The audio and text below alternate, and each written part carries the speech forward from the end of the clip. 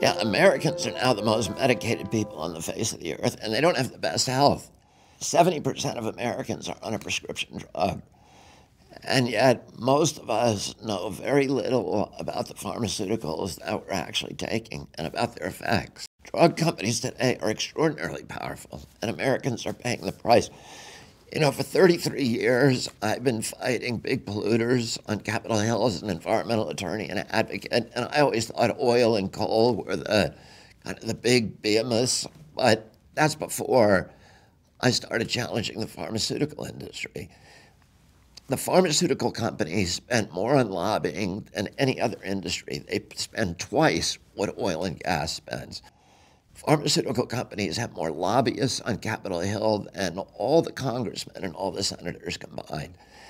And all of the institutions that are supposed to protect Americans from a potentially rapacious industry have, in one way or the other, been compromised. Congress, of course, through this huge flood, this cascade of lobbying dollars.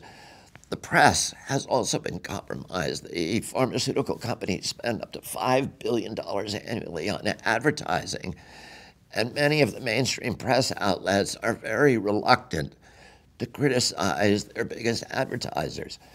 The regulatory agencies that are supposed to stand between Americans and the industry have become captured agencies, the CDC and the FDA. They are often act as sock puppets for the industry that they're supposed to regulate.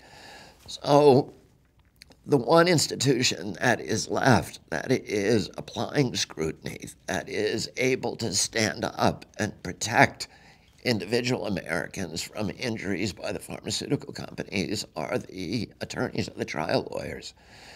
And that's why it's so important that they continue to be able to take part in this battle.